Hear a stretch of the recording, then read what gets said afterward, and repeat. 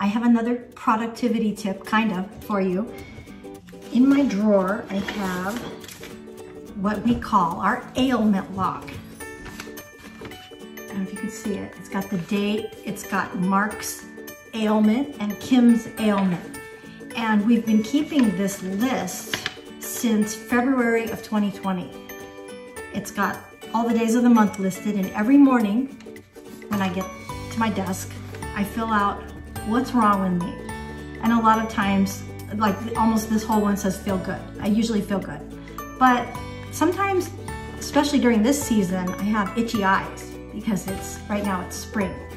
And you know, I've had back issues too.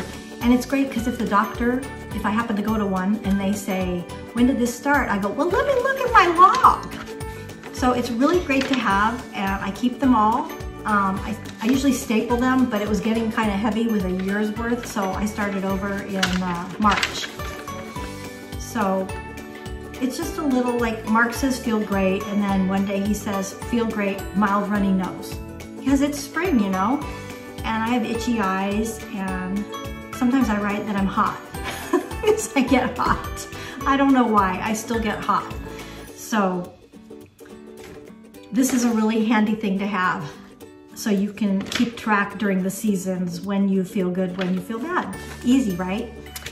All right, well, I hope you're having a wonderful day.